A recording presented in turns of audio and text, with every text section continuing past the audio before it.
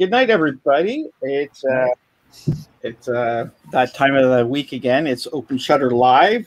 We are talking wedding photography tonight, and we have special guest James Lee on, who will be joining us in a couple minutes. So in that time, let's just introduce ourselves and get it going. So, nice. Brian? Yes. Hello. My name is Bryan McGowan. I am Brampton-based photographer, videographer, and excited to see what James has to tell us tonight. Just before we get into this, everybody on screen you see right now has a YouTube channel. So if you're not already subscribed to them, be sure to check them out. Subscribe to their channels for amazing content. Anyway, let's go over to this guy here, Meek. And, Hello. My name is Selorm. Photography name is Meek Photos. I'm excited to be here today. I'm excited to listen to James and learn something. There's always something to learn, so I'm excited to learn today. All right, Paul. Yeah, I like learning too. Yeah, like Brian said, everyone. If this is your first time watching this show, there's James. Hello. Welcome to the show, James. We need we need some sort of music for it, but we don't have music yet. Yeah. Yeah, like I said, like Brian James said, doesn't have audio. James has no audio? James has no audio. James, can you hear us? This is very embarrassing. He can hear us, but we couldn't hear him. Oh. So okay. Just go on introducing yourself while he fixes the problem there, Paul. Technology. Yeah, like Brian said, if this is your first time watching the show, we all have YouTube channels, pretty much in photography, and we do other kinds of stuff also, so check us out. And if you're in the Toronto area, I manage a photography meetup group called Get Out Shoot, so things are opening up. We're starting to do actual meetups again, so check us out, getoutshoot.com, and there's one Saturday, so if you're around Saturday morning, check it out, getoutshoot.com for all the information, and you can meet some cool people like us here on the screen, except for Meeks because he's in Texas, so he can't really make the meetup. I'll be at the one day, maybe. That's it. Subscribe and also like this video and follow us on Instagram, Open Shutter YouTube. Yes. Evans. All right, guys, welcome. I'm Evans, based in Brampton, Ontario. I'm a wedding photographer, videographer, shoot everything else for fun. It's a good time to talk about weddings because I'm shooting my first wedding in a long time this Saturday. So it's good to have different opinions, learn something new, have a refresher of what it is like to shoot a wedding. Because, I mean, in Ontario, we haven't been able to head out or even do proper weddings in over almost 2 years. So it's interesting times. Very interested to learn and see what's going on there. Don't forget, check out our YouTube channels, right? Don't forget to comment, right? The video, the stream. At least right? Because it takes like half a second. Yep. Don't keep your thumbprint, There's no use after the video. Just we need to please the algorithm. Don't keep your thumbprint.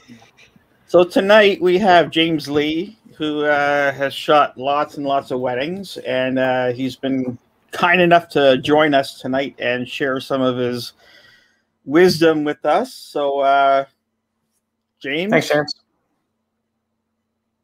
Oh no. We can't hear you, James.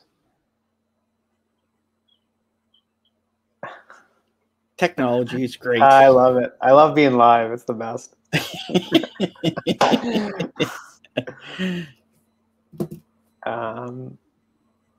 Did he already leave and come back? Yeah. Okay. Yeah. Somebody walking through the hit the settings button and check your audio, and then check your microphone and just make sure the correct one is selected because usually it selects the default one. Oh, he dropped again. He's going to back in. Well, this is going as planned because we have another special guest lined up. No, I'm just joking. We don't have anybody. So okay, well, in the meantime, who of us have actually shot weddings? I just shot one last week. For real. Yep, I've shot. Well, I usually shot Evans. I shoot between 10 to 15 weddings a year. That's pretty solid, man.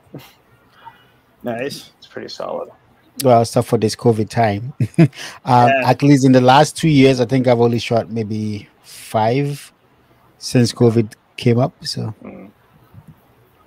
2019. Yeah, and you wonder, like, 2019, I shot about 19. 2020, I shot 2. So yeah, 2021, I've only shot 1 so far. So Right. I can feel some move too, though. James, can you hear us? I can hear you. Can you hear me? We're back. Oh yeah. There we go. Woo! Yes, we have sound. there we You go. have to use the magic computer unplug and restart about 500 times, and you know. That's it. That's how it works. Sorry about that, guys. No worries. It happens to happens. us every week. You know, in my day job, I work in IT, so I have absolutely no excuse. Yeah. But thanks for having me on. So, we're going to talk some wedding photography today. Yes, Yeah, we man, are. fun, man. All right, excellent. So, I guess you probably want to know a little bit about me and how you got this wackadoodle weird guy to come on your show with absolutely, you know, puzzling qualifications and that sort of thing. So That's how we all got on the show. that's man. how we all got here. Yeah, well, Yeah. exactly. So I'll tell you a little bit about myself. I've been shooting for a long time. I probably picked up my first real camera when I was 12. It was an old film camera, a Russian Zenit E, for those that might know. And those that do know me a little bit, I am into shooting a lot of film today, but we're here to talk about wedding photography. So I probably shot, at least 400 weddings in my career, if not more. So, you know, I've seen a lot. I certainly haven't seen it all, but I have some pretty crazy stories and situations that hopefully I can share some insights with you guys. So I've as far as photography goes, I completed the commercial photography program at Sheridan College, which I actually went on to be a wedding instructor for quite a few years. So I used to teach wedding photography, you know, kind of stopped doing that when I had a kid. But I guess I should say when my wife had a kid, because that's the way she would put it. So been doing that for quite a bit of time. Used to run quite a few my own independent wedding workshops for people trying to learn the craft of wedding photography, and certainly obviously at the college level. And just been teaching and practicing photography for quite some time. So, you know, I'm here to hopefully answer any questions that you guys might have with respect to wedding photography. And, you know, before I answer anything, I just want to preface it by saying, look, I'm not going to tell you the right way. I'm going to tell you my way. It may or may not work for you, but it did work for me. And, you know, as far as, you know, teaching photography, one of my philosophies is that I have as much to teach as I do to learn. So I hope to learn a few things from you folks and anyone in the audience that might have a question, you know, because photography is a very dynamic art form. In my opinion, it's really a mix of art and science together. And then especially when you're a people photographer, there's that sort of unknown variable, because you never know who you're going to get in front of your lens when you shoot people and when you do it for money. So it can be a very, if you're a glutton for punishment, wedding photography is for you. I love it. Yeah. Very I love true. the passion. I love the passion, yeah. Yeah. So, you know what, the way I sort of general perspective on wedding photography, and I do consider it, as far as professional photography goes, the most difficult genre of professional photography one could ever hope to do. And the reason is quite simple, because it encompasses all of the genres of photography. It encompasses architectural photography, product photography, people and portraiture, reportage, photojournalism, all of those things.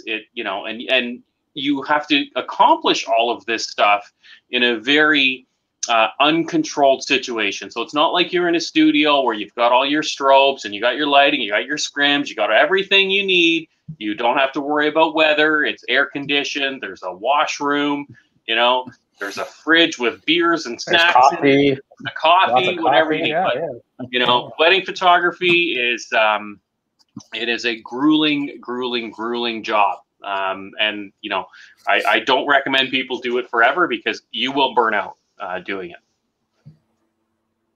Yeah. So do you guys do you have questions for me, or how do you guys want to sort of Lots of questions. Yeah. Okay. Tons of questions. I'll leave it to Andre to kind of manage it.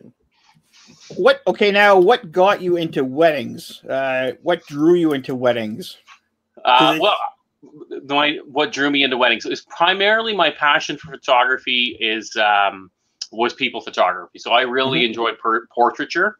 And when I was in high school, you know, shooting portraits, I learned photography initially in high school, like sort of formally learned it. That was my first step.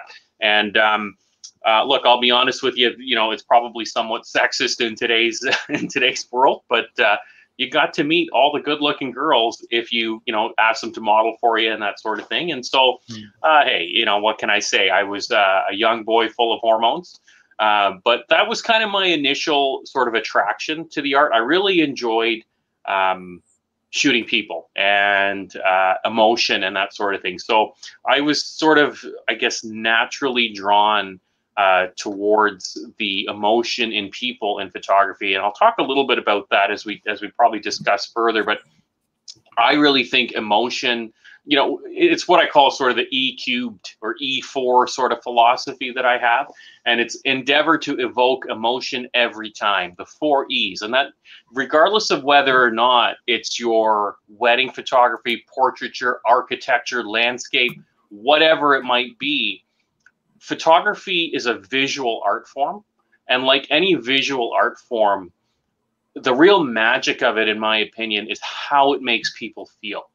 And this really draws a very, very strong parallel, in my opinion, when it comes to wedding photography, because most couples, brides in particular, and parents are not going to remember so much the quality of the photograph. But what I'm trying to do is when they open up that album, I want them to remember how they felt, that day.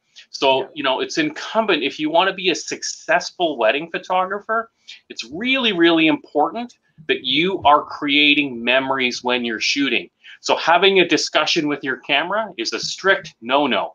Do never, ever, ever talk to the camera, because the camera, you know, you talk to your subject. You don't talk to the camera. It's when you're shooting people, you have to instill as much confidence in the subject that you have, and they can see right through that. You know, it's like a teacher on the first day of school. Never let them see you sweat, because, you know, they can smell fear, you know, and then that fear that the subject feels, or your unsureness comes across with your subject. So it's really, really important, you know, that you really do, you know, that you're prepared and that you know what you're talking about. You can exude that confidence and be able to tell that couple, that bride, how amazing they look, what a fantastic job they're doing. Because, you know, frankly, you want them to exude the same level of confidence in those photos. And if they're feeling unsure, if they're feeling a little bit, you know, insecure or anxious or that sort of thing, because let's face it, you're not shooting professional models when it comes to wedding photography.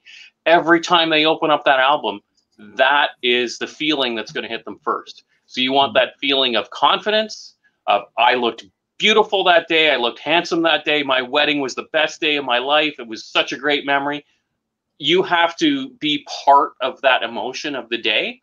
So you really have to make your sessions in wedding photography really about you and the couple, and that dynamic and that conversation that you're having, because that is the memory that needs to come back when they open up that album, be it a year later on their anniversary, when their first kid is born, on the 5th birthday, you know, God forbid, you know, and it happens to everyone, but there's a death in the family, a parent passes away. All of those memories are wrapped up in that wedding album. That's a great point. Yeah. Yeah. Do you have any like favorite photos that you've taken over the years?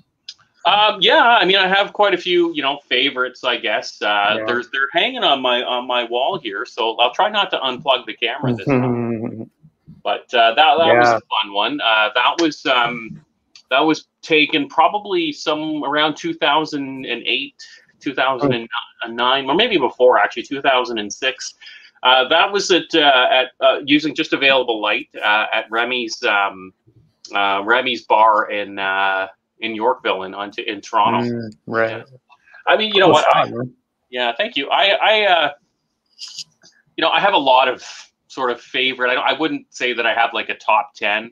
And for me too, like a lot of my favorite wedding shots aren't necessarily sort of the reason that they're my favorites aren't necessarily because of the quality of the image per se or the composition or the technical aspects. It's the fun that I was also having with the couple, right? Yeah. So, and I really believe like shooting people is not about pressing the button, right? It's not about settings. It's not about exposure. I mean, it is like, all of those technical aspects, obviously you have to nail those. You have to be instinctive at, reading light and understanding light and all that sort of thing and posing. And I'll talk a little bit about posing versus not posing. But at the end of the day, the art of people photography, which is essentially wedding photography, is the art of conversation. It's about having a conversation with your subject. It's about knowing how to evoke emotion out of them, how to bring back a memory. And do you want that to be and it can be a sad memory. It could be, remember your, and it's very important, to get to know your clients as well, because there might just be a recent passing of someone, but you can really present that in a positive way. And get that emotion because, like let's say a dad passed away or a mom passed away or something like that. And particularly a dad when it comes to a bride, because the dad is not walking the daughter down the aisle.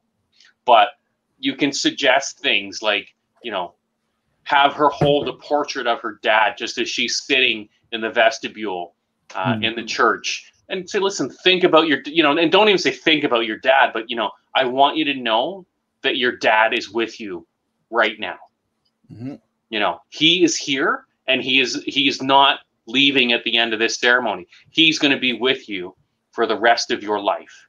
And then you start taking pictures of that emotion and that reaction and just let her be in that moment. Let her shut off all of the noise of the wedding that day. Turn the electricity down, just have her be in that moment. And that's how you get magic, right? Wedding photography and photojournalism is not shooting by the hip. Everything in wedding photography, at least the way I look at it, is contrived. Weddings are larger than life. Anyone that says, oh, I only do photojournalism and blah, blah, blah. Well, great. If you can do that without having a conversation with your subject, well, you are the world's absolute best wedding photographer. And I don't know how you do it, but I don't do it that way. It's larger than life. It is bigger than reality. It is not an everyday occurrence. So you have to do things to make embellish photos because people don't want snapshots. And that's the difference between a photograph, a professional portrait, versus a snapshot, right? And, it's really, really important to learn the art of knowing people and getting that emotion to come to the surface because naturally as human beings, for most of us anyway, it's really difficult to let those things bubble up to the surface because it's hard to deal with sensitive things. Especially with someone they don't really know, right? Like you're not like it's like I mean, what do you do when you can't get the client to open up? What do you do? Every client is different, and you have to what I do a lot of the times. Like if always every single wedding package I've ever sold includes an engagement shoot. And I don't charge extra for the engagement shoot. So I don't say, I don't break down the cost in my wedding packages. I don't say the engagement shoot's $300, and they'll say, okay, well, we don't want the engagement shoot. We want to save some money. So I make the engagement shoot mandatory. And the way I explain that to the client is, look, you're interviewing me as much as I'm interviewing you. If we don't have a good rapport, I won't be able to do what I want to do. So you've looked at my albums, you've looked at my sample, you've looked at my portfolio, you've looked at all of this. My way of doing that is to get to know you. And I tell them, I am a guest at your wedding. I want you to treat me like a guest. I am just there to also take photographs of you, right? I'm not just another vendor. I'm not the DJ. I'm not the cake baker. I'm not the caterer, okay? I am your photographer, and I need to be friends first, even if it's friends for a day. But we need to be friends because, you know, that apprehensiveness will come through in those images, right? And if there's some kind of sense of uncomfortableness, or, you know, some, you know, sometimes people rub you the wrong way, and you just, you know, you don't feel that connection. Well, that takes both parties to resolve that, right? And to understand each other. So I think it's really important as a wedding photographer to explain your method to clients. You know, I'm the type of wedding photographer, I like to have fun. Andre has known me for a long time. You know, I like to be obnoxious when I shoot. I like to have fun. I'm like, you know, larger than life, because that's what I want out of my subject. So I do that, and I exaggerate a lot of that because I want them to imitate me, right? I want them to think it's okay to let go.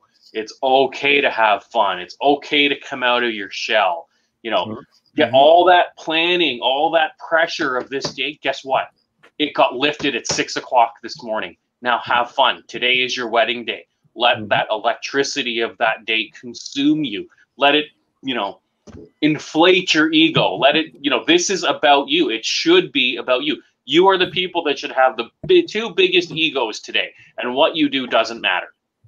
Yeah, I think most photographers kind of, wedding photographers kind of downplay the importance of the engagement shoot, right? Yeah, I like to do the engagement shoot because it's really critically important, especially in these days. Because back in the days, a couple years ago, I used to like to sit and meet the couple face to face even before the engagement shoot, and all of that was just to build that kind of relationship and comfort level, so that on the wedding day, it's not like if you're seeing each other for the first time. Absolutely. Right? So these days, even if I can't meet the person face to face, I try to do a Zoom call or something of that sort, meet them face to face. And if you're able to do the engagement shoot as well, it gives you a sense of style of how the people react and try to fix the issues. It also gives them some sort of comfort level on what you like to do on your shoot. Like, do you like to pose? Do you like to just flow with it? So I think the engagement sessions is really important, that you incorporate that into your workflow if you want to be a successful wedding photographer. It is, you know, it serves it has its purpose. Quite a few purposes actually. Number one, it's an additional stream of revenue. You can up your prices and don't separate it. Consolidate your package. It lets you know what are good angles and bad angles, right? There's no ugly person, right? And what we have to remember in photography is every time we look in the mirror, we see a reverse image of ourselves. Every time we look at a photograph, we see a non-reversed image of ourselves. So that's why what a lot of people, they don't look bad in photographs. They're just photographed poorly, right? They don't, and it seems odd to people. And the simple reality is when you look in a mirror, left is right and right is left. But when you look at a photograph, right is right and left is left.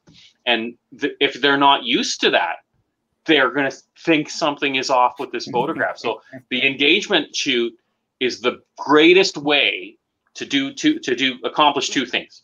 One, you as a photographer can see what is the best angle for your subjects. You know, what is the best way to capture them? What works conversationally? What doesn't work conversationally?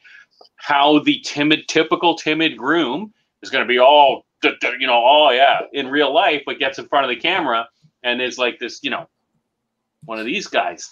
But then at least you know how that's going to work, right? How it's going to look. So it benefits you as the photographer, I think, more so than it does the couple. The bonus for the couple is hey, they get engagement photographs. The bonus for you as a photographer, you get to know them, and guess what? You get to sell an engagement album, right? So, you know, as far as I'm concerned, an engagement album costs just as much as a wedding album does. Same amount of work that goes into it, right? I mean, you're not, you know, you're going to discount it a little bit, but it's still the same quality that you're going to produce. And then that gives them something to look forward to on the wedding day, right?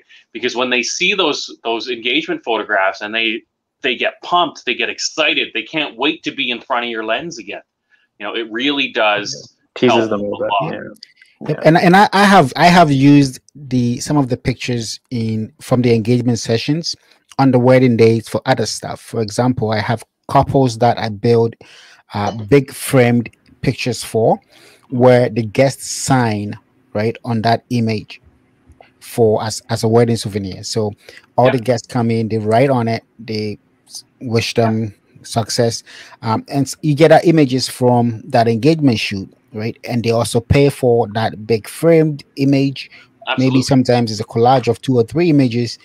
You also get paid, so that's another extra stream of income that comes in 100%. There because you get that. Yeah, and you can even put in like a flush mount, engagement album together. Like I don't know if this is an engagement album, but and that's not even a flush mount one. But let's see here. Like this is a wedding album, but this is like a flush mount album here, right? So, but you can put in blank spaces in your engagement album, right, for people to sign. So it becomes rather than them signing the photograph, it becomes the registry. Right. Like and so they can have little notes written, and you can template it's like a yearbook. Out. It's like a yearbook. Yeah. It's like a yearbook. I like that. And you can charge more for an article like that, a piece of like that, than you would for just one framed print. Like you could charge $800-900 for the album, but what would you charge for the print? Maybe a couple $100, and of course you could charge extra for custom frame and all that stuff. But the album is something tactile. It's something that they can take with them. It's something that they can take on their honeymoon right away. They can reminisce about their wedding day on the way to the airport. They can take this with them that night. Nice. Good enough. Yeah, you guys pretty much touched on almost all the pros of doing an engagement shoot, but the one I wanted to stress on is to tell how timid or how awkward the couple is when it comes to posing. And some people are easy to pose, others it takes a lot to get them in different positions. So once you know all those things beforehand, it really helps on the day of. You either be more specific, or you will, if they are unique poses, you might want to sketch it or show them samples. Whatever you do to make it easier for them to get into that position, you'll be well prepared to do that. So. Yeah, absolutely. And one of the ways of getting around this. So I recommend any aspiring wedding photographer, or even anyone that's been shooting a long time, if you have not done this as a photographer, take a traditional posing course. Like I'm talking like 60s and 70s type of portraiture. There's a photographer, I think he's passed away now, Monty Zucker. And Monty Zucker, he was an American photographer. And that's what he did. He did studio photography and the standard posing and all of that sort of thing. That is your starting point, right? And you need to, and why I say it's a starting point, because a course like that teaching studio lighting, teaching traditional posing, all translates to the same thing and has the same effect regardless of what your environment is. And when you take courses like that, you learn how to deal with particular body types and shapes and sizes and skin tones and things like that. Remember, you're the professional, so you have to know technical things, technical aspects and different techniques to make a more heavy-set person look more flattering. Remember, they're seeing themselves in the mirror the whole time. So what do we do when we look at ourselves in the mirror? We naturally find our best angle. We don't consciously do it, but think about when, aside from Andre, when you're doing your hair, well, at least the hair on the top of your head. If you're doing this hair down here, then that's okay. But, you're naturally going to you're naturally going to position yourself how you feel the most attractive, right? Right. Yeah. And so like if you're a heavier set person, you know, you don't want them square in front of the camera like this. You're gonna angle them a little bit, probably more so this way. You know, so it's a little bit more flatter. You're gonna raise the camera angle up a little bit so you're shooting down. Remember, it's the same basic techniques of photography. Whatever is closer to the lens is going to appear larger. Whatever is further away is going to appear smaller. And so we want to bring, you know, the face a little bit, you know, even the angle that we use the camera at is going to slim down the body, right? So you want in particular a bride more so than a groom, because, you know, men, well, we're idiots, right? But you know, brides are very, very self-conscious about their body image, and they want to look like the best they've ever looked in their whole life on that wedding day. And so that's why you need to employ those techniques as a professional photographer. So it's really important to take those courses. It's, you know, posing starts from the ground up, right? So you got to learn how to plant the feet. You got to know if you want a particular, you know, you want them in a C curve, a reverse C, an S curve, you know, an I pose. There's all kinds of things that you employ that in environmental wedding photography that you would employ in the studio, that the same techniques that fashion photographers use. You got to sort of think of your subjects as you know, Play-Doh, as plasticine. They're yours to mold. And you got to be careful, because have you guys ever heard of the white coat syndrome? No. So the white coat syndrome is there was a study done, like a psychological thing, where they had a subject and they had three other subjects behind a closed glass window, and they had scientists, people dressed in white lab coats, and they said, push this button, and then what it looked like with the people behind the glass were like writhing in pain, like you were electrocuting them or torturing them. But because the people in the white coats said it's okay, they kept doing it. Right? So that's white coat syndrome. So you have to really consider, you as the photographer, you have the power to make somebody look very gorgeous or not so gorgeous. They will listen to you. Right? So, you know, the whole thing about the, you know, sort of shy, timid subject is a real thing. But always understand they are there to take direction. And, you know, you did come up with some very good suggestions, and I do it too. The magic of digital is you can flip that camera around and you tell them, look how amazing you look. You know, and that, you know, that's what you need. Like, some people naturally, hey, they're great at it. They can do it. They're naturals. They're comfortable in their own skin, but not everyone is. But when they see what they look like on the back of that LCD screen, you know, on the back of that camera, that gives them the confidence to keep going, right? You know, it's like dangling a carrot, you know, and you always have to use encouraging words. Like, never use the word no when you're posing someone. You know, if you don't like the way something's going and you're getting frustrated, you know, hey, let's take a break. Let's grab a coffee. Let's grab a drink. You know, your cheeks are probably sore. You've been smiling for the last 20 minutes. Let's take a break. Go back and think about it.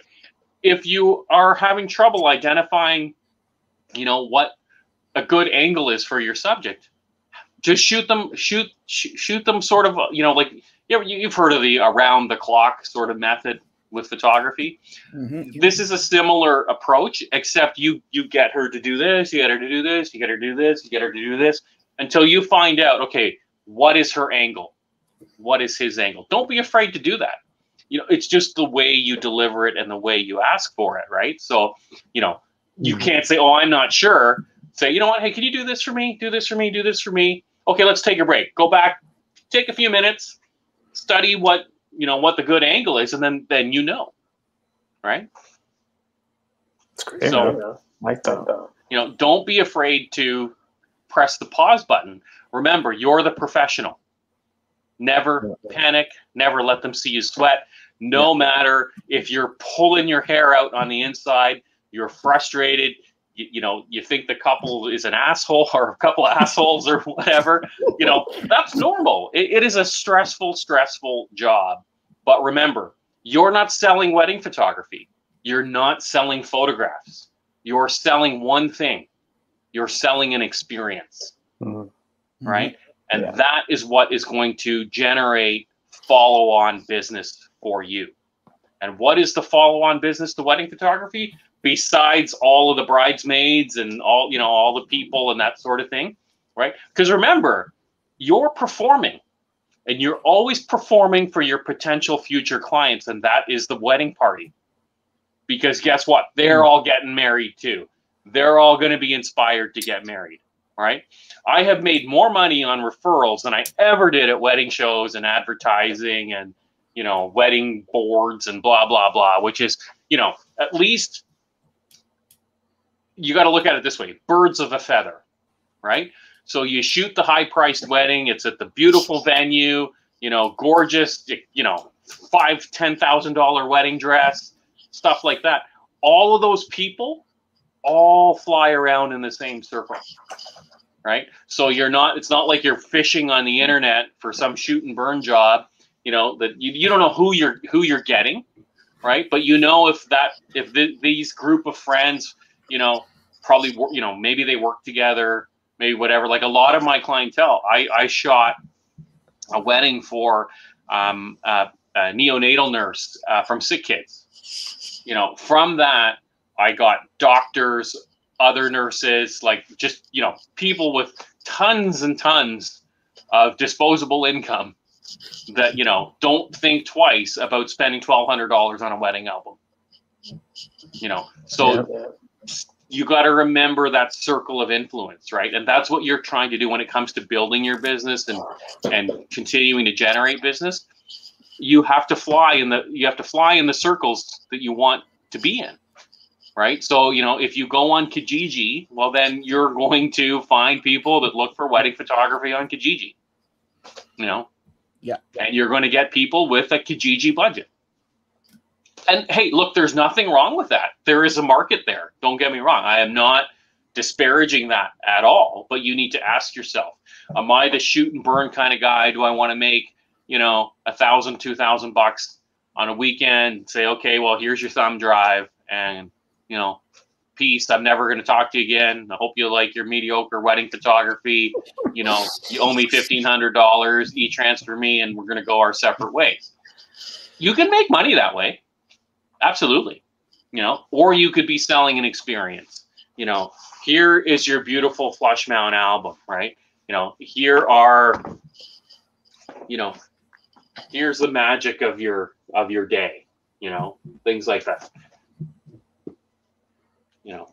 Yep, I think I agree that experience is very important, right? Selling that experience, because personally, what I've noticed is that I've shot people's weddings, shot their kids' first birthdays, shot baby showers for the same couples, right? And so once you get that going and you get a good relationship from one event, you're most likely to keep shooting that same couple for years to come. Yeah, and you know how you do that? You say, congratulations on getting married. Here's an envelope. I want you to open this on your first anniversary. Inside, there's a coupon. First anniversary shoot, complimentary. Newborn shoot, complimentary. And then, hopefully, you get the newborn shoot because that's money for the next 18 years. And you know what you do there is you get an album like this, not a flush mount. This is a slip-in album, right? Like this here. You slide the photos in and out. And when the kid is born, you get 18 pages in this album. Every year, they pay you for a birthday portrait. Genius, man. So there are ways to make money in this business. And you don't make money on thumb drives. You make money on things that people can carry with them. Right? Yeah, it's so tangible. Yeah. Yeah, and then you tell them, when your son or daughter gets married, this can be at their wedding. instead of a slideshow. Put this on the table. Ooh. Or you want the digital images, you can have them for a slideshow. No problem. No. That's pulling heartstrings right there, buddy. So my next question, I have two key questions I want to ask, but I'm going to ask the first one first, because I know most people in the chats are very much into it, but I don't want to go into specific of gear, but roughly, what will be the essential gear, right, for someone who is just about to start to get shooting their first wedding? Well, if you're just getting started, I would recommend, sticking in the 35 millimeter range. It's a little bit more cost effective than going into like the Fuji G systems and things like that.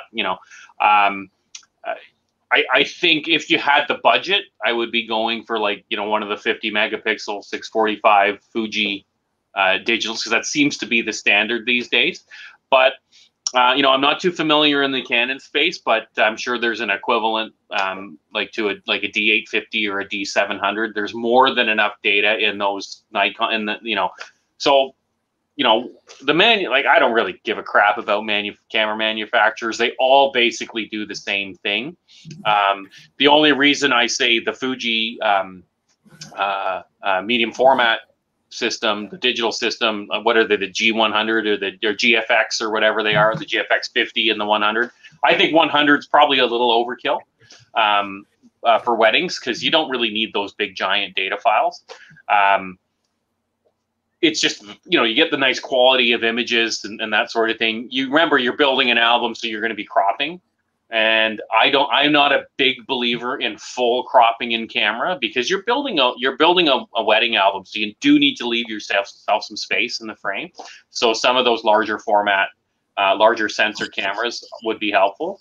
But in terms of just getting started, you basically need a good body, right? At least a 24 megapixel. Hate to talk megapixels, but probably 24 is about the right amount, I think, when it comes to a 35 millimeter system. And basically sort of the holy trinity of focal length. So in the Nikon world, it'd be you need to go from, say, 14 millimeter to 200. So in the Nikon world, and Canon as well, it'd be, I think the Canon was probably a 1635, and then Nikon's got the 1424, and then the 24 to 70s, and then the 70 to 200.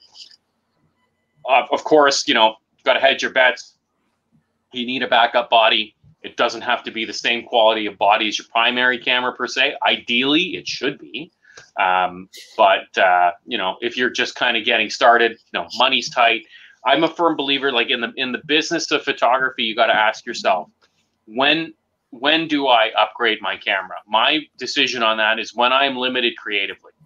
So if the current equipment that I have limits what I want to produce and doesn't allow me to get that product, and that product will turn me a profit within 8 to 12 months, then I will likely buy that piece of equipment. Anything beyond 8 to 12 months doesn't make any sense, because digital equipment, aside from lenses, pretty much have a shelf life of 18 to 22 months. So if you're not going to turn a profit, within 8 months, what's the point, right? Like, you're not, yeah, it might limit you creatively, but from a pure business standpoint, if it's sitting there collecting dust and not generating profit, then it's generating cost. So okay. We have a here we go. We have a question for you. The question from the audience. Marketing and getting clients. Well, in the BC times, I'm assuming the whole audience can see this question, right? Yes. So in the BC times, before COVID. Before COVID, yeah. You could do wedding shows and things like that. And wedding shows for a new photographer are very helpful. But of course, you need to have at least 5 or 6 eye-catching, stunning images, like stuff that you want to put on big canvases and things like that. Because as people walk by your booth, you need something to catch them, and you got to make yourself stand out, right? So just albums on a table is going to be very difficult to do that, and I don't recommend having like a big monitor showing your, even you do need a monitor to show, like, you know, with the slideshow showing your portfolio and that sort of thing. But big prints that people can see, albums that they can touch, would be the best way to do it. Of course, you'd have to be somewhat established to do that. But let's say you're just getting started, which I think is what the person asking the question is. You're just getting started. How do you get yourself out there? Well, it's difficult. I'll tell you, there is no secret sauce for getting started in wedding photography. I think the best way to do it is to take it slow. You know, and it's hard to do this because you need to find an existing pro that's willing to take you under their wing. You're not going to learn it on your own. It's going to be very, very well. You will learn it on your own, but the cost of learning it is going to be so high that you're likely, you know, going to pack it in after the first year. You're going to be like, I'm not making any money at this. I've spent, you know, $40,000 in camera gear, you know, and understanding that the wedding might take 8 to 12 hours on the wedding day, but the lead up to that is not 8 to 12 hours. It's closer to 55 to 60 hours in prepping the client. Like, you know, you're meeting with them, you're discussing this, you're negotiating, you got an engagement shoot, you got contracts, you got deposits, you got all kinds of stuff, questions, you know, like all kinds of things that come up to that wedding day. And it's typically 55 hours up front, 12 hours on the wedding day, and then probably another 75 to 80 hours in digital processing, album layouts, selling, you know, all of that other stuff. So it can be very, very difficult. So if you're just getting started, marketing yourself is going to be difficult because you need material to market. You need to have a portfolio. So step one, find a professional that you can second with, that you can learn with. And remember, don't be desperate. You're interviewing that pro as much as they're interviewing you, because you got to work together. Mm-hmm. So if it's like oil and water, don't bother, because you're just going to get turned off, and the other person's going to be like, think you're useless, and it's not going to do anything for your confidence, right? So find yourself a pro that's willing to work with you, to let you do some stuff on your own, to let you observe, not just carry the bag around. Of course, your first couple, you might just be carrying the bag around, but then you can, when you have an opportunity like that, it's really important that you observe, that you see, where is the photographer positioning themselves when, right? Because a wedding is pretty much all follow a typical timeline, right? You know, like there's the prep, the getting ready, there's the bride, you know, at the vestibule of the church, the groom's waiting up front, all of those things. So look at where the photographer is positioning themselves for what is going to happen next in the wedding. So much like reportage or photojournalism, if you've seen the moment, you've missed it. Yeah. Right.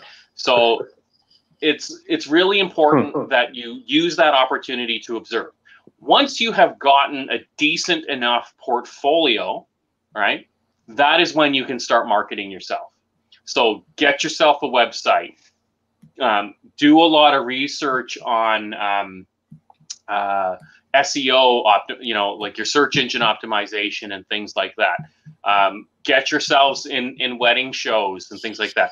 When start things get, yeah, start a YouTube channel or a podcast. Get yourself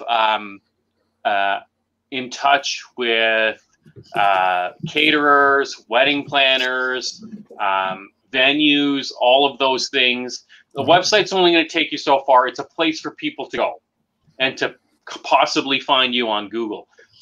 But generally, the photographer is not the first thing people look for. What's the first thing they typically look for?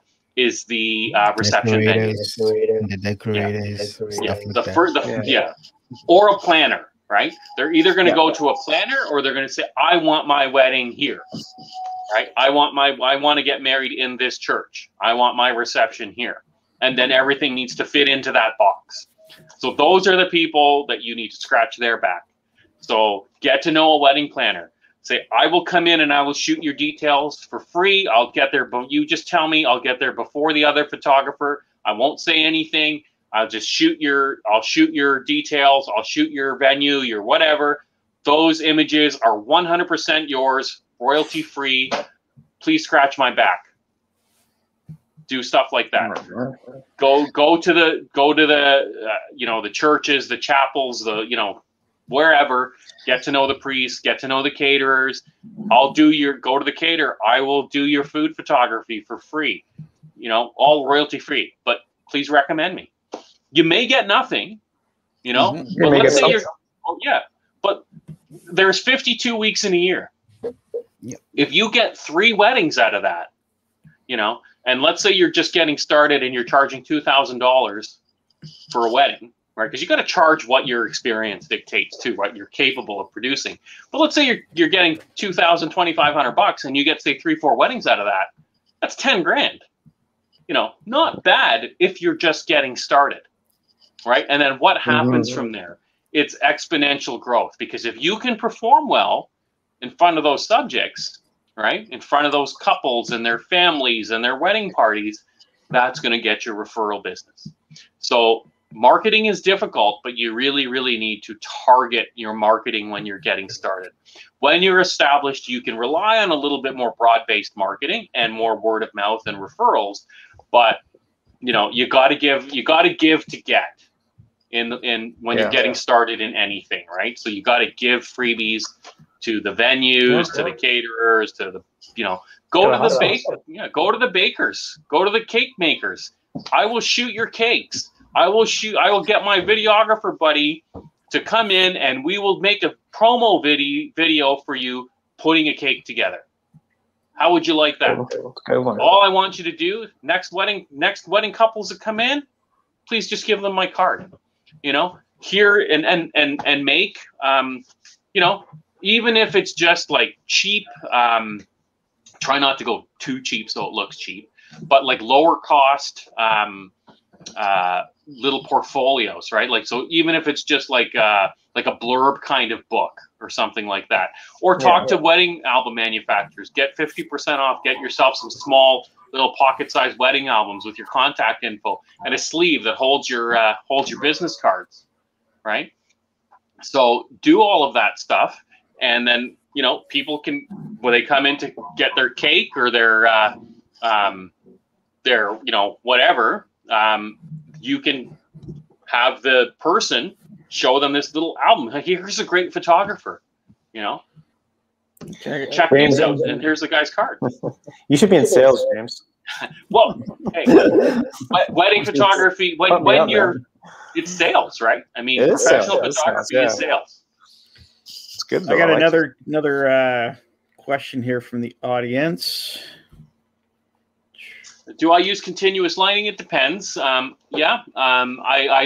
will use like LED, lighting. I have something like this that I'll take. I don't know if you can see that. I don't even know if it's. Yeah, we can see you. Yep. Oh, nice. Oh. So I'll take.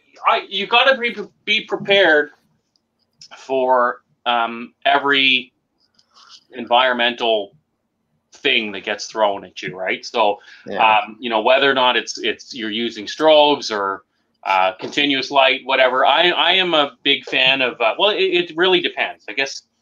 I prefer natural light and reflectors personally, because it just I like the way it works. I shoot in the Nikon system, so I got a thumbs up there from me there. Nice. So I'm a big fan of their creative lighting system, and why I like Nikon's creative lighting system is because the speed lights operate independently of the camera. So if you put your camera in manual mode, they actually decouple themselves. So the flash will expose for my subject, and then I can control the ambient light with my camera body. So it just makes it easier for me. And then of course, you can have different banks of speed lights at different intensities and things like that. I really find it depends on the venue of the wedding and kind of what the couple wants. So when you use artificial light, mostly, and I'm talking about strobes, when you're using any type of strobe, you're going to get typically higher contrast images, and they're going to be very, very crisp and crunchy, which is cool. And there are couples that, you know, if they're kind of like it's a very sort of like in your face, like a lot of Indian weddings, as an example, very bright colors, things like that. You want a lot of good, strong contrast in those images. I will tend to use more strobes in that case. But let's say it's a little bit more demure, a little bit more of ethereal, sort of romantic, sort of wispy kind of feel, very muted colors. That's when I'll tend to go a little bit more natural light and reflectors, because the contrast softens up quite a bit. So again, it's art and science, right? So you've got to use science to achieve the art that you're looking for. And that's what sets us as professional photographers apart from somebody that's just learning, right? And believe me, the only difference between a professional and someone that's an amateur photographer is just the amount of time they've been wasting money. And how much money they've wasted. But we need to separate ourselves. We need to, really define ourselves as professional photographers by knowing that scientific part of photography, right? Because, like, hey, you can spray and pray and come up with some really amazing shots. You can get 25 shots out of 25,000 shutter clicks, no problem. Any trained monkey can do that, right?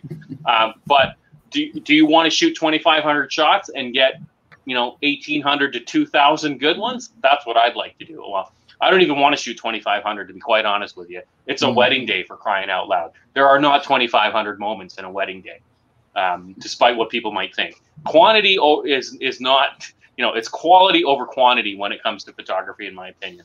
But how do you create that quality? That quality comes from knowing the technical aspects and then marrying that with the emotional aspects and the conversational aspects of your client. That's why I say the cardinal sin of any people photographer is talking to the back of the camera. Because the first thing a client thinks is, this guy does not know what he's doing. Mm-hmm.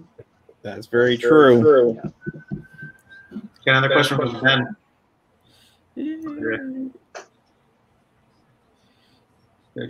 Do I have a go-to film for wedding photography?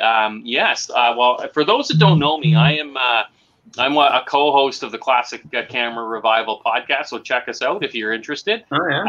I have two film fridges here in my darkroom, and yes, I have a darkroom because I shoot film. My favorite black and white film is Fuji Acros. And in terms of a color film, it would be, these days, they just recently discontinued Fuji Pro 400H, which would have been my go-to.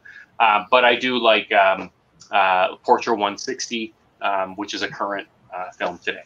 So, and we could get into shooting film for weddings, but that's a whole other episode. Last week. I'll have you back for that. I have to bring it back for that one, man. Well, I would love to talk film with you guys anytime again. So awesome. A film show would be great. Yeah. Oh yeah. Absolutely. I know when I met you and stuff, you were doing weddings with the other James. Oh yeah, my buddy James. Yeah, the James. We were the James and James. We had a $20,000 package to get both of us. We sold one. Oh wow! Yeah.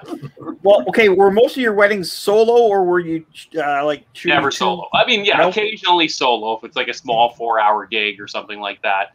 Okay. Intimate, but you always at least need a second body person.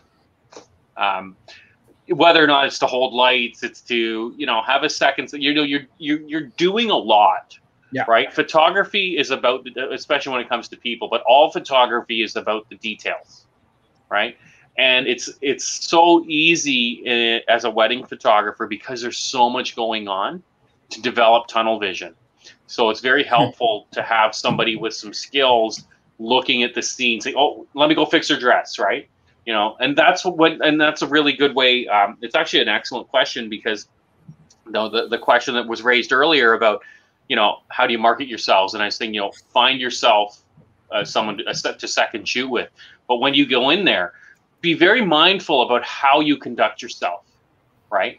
So don't make a big deal about going and fixing her dress, right? Just, whisper to the primary shooter, well, her dress is out of place, I'll just go fix it for you. Or how would you like me to fix it, right? How would you like it placed? It looks a little ruffled. Are you okay with that? Do you want me to fix it? Don't just blurt out, oh, her, and then go take over and do whatever, because, that will be the first and last time that person will be like, yeah, get out of here. Even though you're right?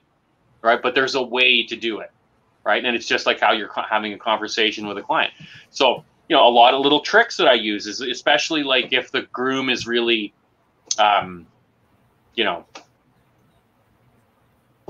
timid or, not coming out of his shell or whatever, I have a code word with the bride.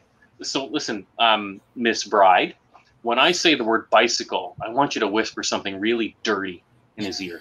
like the first time, you guys did something really kinky. I don't want to know what it is, but I just want you to say, remember that time we did this. Right? That's awesome. Oh, yeah. Or I'll say to him, I want you to tell her the story of how you proposed to her. Right? So lots of ways to get them. So you're not doing it. They're doing it. But have those code words, right? So lots of little tricks and things like that. And you have to evoke emotion in your subjects. You got to bring up, sort of faux pas kind of subjects, I guess, if you will. And that's okay. They're not out in public. It's just, it's just between three friends. Mm-hmm. Yeah. Okay. It's good, man. Yeah. Really good tips. Excellent. Yeah. You make me want to start shooting weddings. Advil, my friend, Advil. You'll need a lot. Yeah. It's hard. It's grueling. Like, it is a long day. 12, sometimes 12, 14 hours of lugging your gear back and forth. Eating your dinner is cold because you get served dinner, and and that's another thing. Always, if you're shooting a reception, you get a hot meal. Or you get an hour's break, their choice. And make sure it's in your contract. Yeah, you got to do that. You got to feed yourself too a bit. Yeah, you got to eat, right? I mean, like, how can you go all, they're eating, they're taking breaks, they brought snacks and whatever. And most couples are pretty good. And, if you, just make sure you cover yourselves and don't be afraid to tell them what your expectations are. Right. Look, you like my work. Well, this is what I need to be successful. Mm-hmm. This is your responsibility in this equation. This is my responsibility. In order for this to work, we both have to work together. So, and in the grand scheme of things, it's such a small part. So it's like, yeah. Right. And then try to eat first. Try to convince them that, the vendors eat first. Eat when you can. Yeah. Tell the venue, listen, can you... I know I'm not looking, it doesn't have to be the same meal that you're serving. It can be a vendor meal, whatever. But say, hey, listen, it will be really helpful for you and in your best interest to tell the venue, because they're idiots, serve the vendors first. Let us eat, because we're the only ones working here today, right? Let us eat, so then, when you get your speeches and stuff like that, I'm not running up to shoot somebody, which, shooting somebody taking a speech is like the worst thing ever in wedding photography, by the way. Like, who the hell wants a picture of, grandpa at a podium, like, it's just, you do it because it's necessary. But that is the things I hate the most about weddings are shooting speeches at the reception, because, like, what's the point? Yeah, I just hate shooting people eating. Well, yeah, I don't. No, I don't shoot people. Yeah, I don't shoot during. I've had a couple of weddings where people want photos when they're eating. Like, what's the point? People with food in their mouths. Nobody wants to look at that later. But a lot of things too. You got to remember, you're there to capture things that people don't see but want to see, right? So if you just, here's an example. I want a picture of the groom when the bride is walking down the aisle, because I want her to see what he looked like, what were in his eyes when he saw her in that white dress for the first time. Everyone's going to be looking at her. I'm going to be looking at him. Yeah. Bang, bang. Now I can look at her. Yeah. Right? Because that is what's going to be meaningful to that bride. that is what my husband thought of. That was what was going through his head, and hopefully it's good emotion. But, not oh shit. But what have I done? But that's what you got to think, right? Like you got to really sort of reverse perspectives, and it's not so much what do you want to see, but it's what do you want to show people. You are there to capture the day, right? So while everyone's staring at her, no one's paying attention to him, and he's got tears running down his eyes. His heart's skipping a beat. He's so happy. He's, eager to get married and has all this anticipation and emotion. It takes you less than 5 seconds to get that shot, right? You got a good 30 seconds to shoot her in all positions walking down that aisle. Yeah, and those are really, really good shots. When you can get those, oh yeah. Because that's natural born emotion. Yeah. Right? That's not something that's contrived, right? That's real. Yeah. Like genuine, organic emotion. Oh, here's another question quick. How long after does the wedding get the wedding? It really depends on the time of year. I recommend outsourcing your wedding processing to somebody that does it, and find a local person. Especially if you're like a smaller operation, you're just getting started. Like, you shoot 4 weddings, like you're exhausted, right? And then you're meeting with the next set of clients. Get someone else to do all of your sort of soft processing in Lightroom or whatever. Ship them a hard drive or whatever you need to do. Get them to process it, send it back. So then at least you can deliver proofs. And then as far as the actual album itself, well, it really depends on a lot of things. The couple has to select the album. How much part do they want to take in the layout and that sort of thing? So are you doing the layouts completely yourself, or are you working with them to do it? Have 2 different rates. They want to work with you, charge more. Right? You want to build the layout and say, okay, you're going to get initial layout. Then you're going to have an opportunity to make changes, and then I'm going to give you the second layout. Then you're going to have one more opportunity to make changes. Third one is done, and then any changes after that third one is time and materials. So you're just billing by the hour at that point, and you say, well, it's $150 an hour to have me, constantly go back and forth and edit. So they have to make a decision too. And especially if they want more photographs, well, then just add more pages. Not a problem. Right? And of course you sell 2 pages at a time in an album. So if your page is $200 a page, every layout's $400. Right? Don't be afraid to charge what you're worth. Right? You are a professional. You're not, Uncle Bob, who's got a fancy Leica, which is absolutely useless for weddings. I love it. That's awesome. That's awesome. It's great, man. It's about selling. Always be selling. Oh yeah, always. Talking about Uncle Bob's, how do you deal with Uncle Bob's? I stand right in front of them. I get my assistant to shine the reflector right in their lens. Yeah. And I also have in my contract, if I am not the primary photographer on the wedding day, I walk, you pay. Ooh. And I am not afraid to be that much of a dick about it, because it's my name. Yes, that's true. And if you're going to interfere with me doing my job, remember we said it's a partnership. Yeah, they have to live up. And I tell them I'm going to, and I do have a specific Uncle Bob clause in my contracts. I am going to make the first request for Uncle Bob to stop. Right? He does it again. You're going to make the request for Uncle Bob to stop. Uncle Bob does it the 3rd time, I stop shooting the scene. Plain and simple. Because how else are you going to get your job done? What? I would rather not give them something than give them something shitty. Yeah. Right? Like, don't be afraid to you have to have somewhat of a God complex. You have to really go into that wedding as the best photographer there, because why the hell else would you be there if you're not the best photographer there? Yeah, because they're paying you. So yeah, so you damn well better be the best photographer there, and damn well act like it, and do everything in your power to make sure that you are producing that. I certainly wouldn't be as harsh as I'm saying it now. Of course, obviously, you're going to deliver that message diplomatically, but explain to them why. say, look, and ask them, do you have relatives that are, especially with cell phones, right? Like, and tell them, do you want cell phones in the image of you walking down the aisle? Do you want, you want this, people hanging over, with cell phones everywhere, like doing some shitty iPhone video of you walking down the aisle? Is that what you want? Or do you want them paying attention to you? Right? So don't be afraid to tell the couple there are things you can do. Have the priest make an announcement. Talk to the problem children, and they know who they are. Call them, say, listen, Aunt B or whatever, Uncle Bob, put the cameras away. We've hired a professional. And guess what? We're going to give you an album.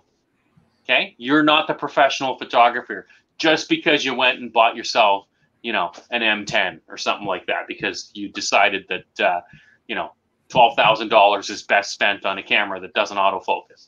So let's get into it, Jay. Let's get into it. Hey, I have no, I like Leica and that sort of thing, but right tool, right purpose. Yeah, Uncle Bob can really be a huge problem. And, you go and you start looking at your pictures and you see people are looking all over the place because for some reason, people feel like, okay, if they look at you for a few shots, okay, they need to look at Uncle Bob, they need to look at Auntie whatever. And so what I do is I just put my camera down and I turn towards the Uncle Bob and I'm like, okay, let me know when you're done. Absolutely. And then he gets uncomfortable and then he leaves and then I take over. I just step back and I say, no, I'll wait. I'll start when you're ready. Hopefully the light is still good. Oh, right. Yeah. Well, because what else are you going to do? Yeah. I mean, I don't start off doing that. That's, it escalates, of course, right? Most of the time, if you're, don't be afraid to be firm the first time, right? Remember, you're there for that couple. That's who your contract is with. Your contract is not with Uncle Bob, right? So, yeah, and that's why in my contract I also actually state that it's the person's responsibility to make sure to advise some of the guests stay away out of the way as much as they can. But I also try to enforce it. So if I see you in my way, I'll tell you to sit down. Right, I'm not going to be shy about it. I'm there to make sure I get the best pictures for the couple that day. So. Yeah, absolutely. You're being paid to provide a service, and I explained to the couple, look, the only people that who's getting harmed in that situation is you, because you're not allowing me to be successful at what we agreed to. So, and of course, you have to be very diplomatic about it, right? I mean. But don't be afraid to be firm with the couple too. Like, you got to pull them aside and say, listen, I'm not trying to add stress to your day here, but I've tried, 2-3 times already to deal with this individual, or you know what you do? If you don't want to do it with the couple, you say, who's your enforcer? Assign an enforcer. Get me your bitchiest bridesmaid ever and the biggest dick groomsman, which probably has the smallest dick, but but get me those two, assertive individuals that, know the family, right? That aren't going to be uncomfortable telling, Uncle Bob to take a hike. Say, listen, man, get out of here, that sort of thing. Get enforcers. There's no problem in doing that. So you don't have to put it on the couple, right? Get them to assign. And of course, when you're doing your group shots and all and assembling all the people, you don't know the extended family. So then you say, who from your side? I need 2 from your side. I need 2 from your side. You're going to gather up these people for the formals. That's your job. So I don't know them. Yeah. And I can't be running around finding people when I need to be setting up shots. I need to be paying attention to lighting and, of course, group posing and all of that sort of thing too, right? So don't be afraid to get that outsourced, per se, to a member of the wedding party, or some other relative that may or may not be part of the wedding party. And of course, always put in your contracts that formals are to be done with no other photographers. So everyone is to have their cameras away during formals, because formals are, you know, as cheesy as they might be in the grand scheme of things, are the things that people find the most value in. So when you have, you know, Uncle Bob out in the corner, of course you get one person in a group of, like, you know, the large group, 20 people, and of course grandma is looking at you know, Uncle whatever, you know, everyone's got eyes right into the lens because you're saying, look at the lens, don't look at me, look in the lens, look in the lens, look in the lens, here we go, everybody look in the lens.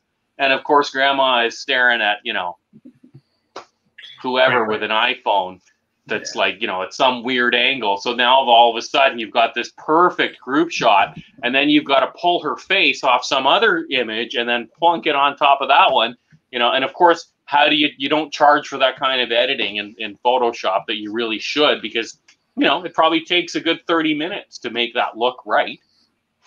So remember, if you need to manage it, right? Like, you need to manage the shoot. And you have to be assertive, have to be outgoing as a wedding photographer. Otherwise, it's the tail wagging the dog. Yeah. Right. And that's the other thing too. I don't need a shot list. I don't. I've done this a million times. What are you giving me a shot list? Yeah. Yes, I'll get a picture of you and your parents. Absolutely. I guarantee I won't forget. You know, like, it's, people are kind of, you know, you're going to have your very controlling people, and you got to play it by ear. So yeah, okay, fine. Give me the shot list, you know, but then a good way to counteract that is to preempt it and say, is there anybody coming in from out of town? Aside from your family, is there anyone, a best friend that's moved away, a college buddy or whatever, that's, you know, so get them thinking about that and say, okay, well, all right, let's write that down, because that's atypical. So then you are telling them, I already know the shots that you want, right? Now I'm asking you for the non-traditional ones. So then they veer away from, you know, the list, and then they tell you sort of the unique list, if you will. And then that also portrays you as somebody that's got a lot of experience and has done this before too, right? So. Okay. 100%. It's great, James. Yeah, man. I could talk about this for the next, you know, 3 hours, but well, yeah. Yeah, no, I think that's a great place to leave it off. And James, thank you so much for coming on and sharing this with us. And I'm just going to go around. And James, don't go anywhere yet. So I got a surprise for you. No boy. Thanks everybody for watching. Don't forget, we're going to post to the Open Shutter IG in the next day or so for the self-portrait challenge episode next week. Hopefully we get some submissions from people, and we'll all have our own anyway. Just a fun challenge, self-portraits. So that information will go up on the Open Shutter IG in the next couple days for next week's show. So again, thanks, James, and over to Paul. Thanks, James. Yeah, you really pumped me up. So great job, and I hope you come back for a second session. My pleasure, man. My pleasure. Yeah, really good, really good. I just love the passion. So come back some other time. That'd be great. Yeah, man, it's great. And thanks. Make sure you follow. I'm pretty sure Andre put James's IG in the description, so make sure you follow James. IG and website are down below. So podcast, all that stuff. The podcast I'm going to have to add, but yeah, which I think add the Classic Camera Revival if you want. You're just listen to YouTube channel, man. You're just listening to YouTube channel. I will add that. Yeah, we actually do have a YouTube channel. Okay, I'll send it to Andre. Okay, cool. I will add it then. I'm everywhere. There's a message for you, Paul. Yeah, I know. I'm lazy. I'm lazy.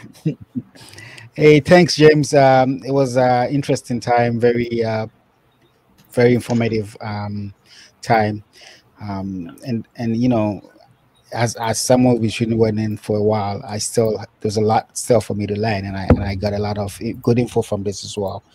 There's always you know, stuff to learn. I always say nobody is ever an island, and you can never learn everything. Every time there's always something new to learn. So absolutely, if you want to teach, you have to open up yourself to learn. So yep, it's great. So thank you very much for coming on. Hopefully we get to talk to you again sometime soon. All right.